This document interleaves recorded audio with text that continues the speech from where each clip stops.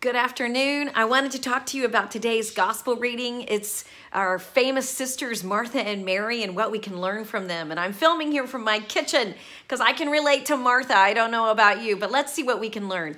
Jesus entered a village where a woman whose name was Martha welcomed him. Well, good for you, Martha. We're off to a great start. She had a sister named Mary who sat beside the Lord at his feet, listening to him speak.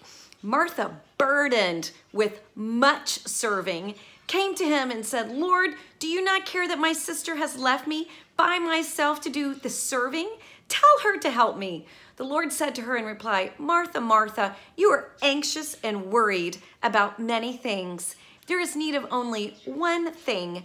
Mary has chosen the better part, and it will not be taken away from her."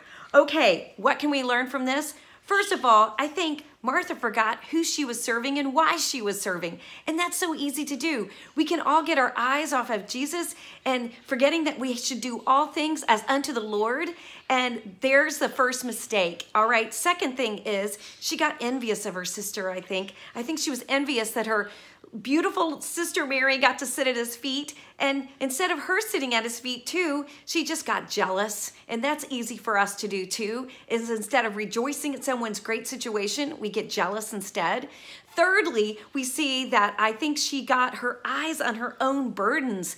Instead of rejoicing that Jesus was in her house, we can forget that Jesus is in our house too and is there to help us with our burdens. You know, Jesus could have multiplied the fishes again, but instead Martha went in there and did it herself. We can have Jesus come and help us to relieve us of our burdens. And fourthly, I think that she forgot and she got busy in the doing. And I just had a wedding here this last weekend, and it's so easy to get caught up in the details and forget to be present. And so we need to remember presence is more important than perfection. So what today are these 4 lessons speaking to you? Have you gotten your eyes off the prize, forgetting why or who you're serving? Have you gotten jealous of others? Have you gotten your eyes on yourself, thinking that you're responsible for all your own burdens and forgetting that Jesus is in the house? And fourthly, have you just gotten busy in the details and kind of forgotten to be present? Let's offer ourselves to the Lord. Lord, help! We can find ourselves in this trap so easily, but we ask that you would come and help us and relieve us of these 4 things in our lives. And we know it's only by your grace.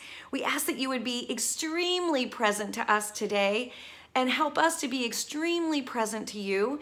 Therefore, we can channel this grace to other people. Lord, help us in little ways today. Glance up at you and remember the why, not get jealous, not be burdened, and be present.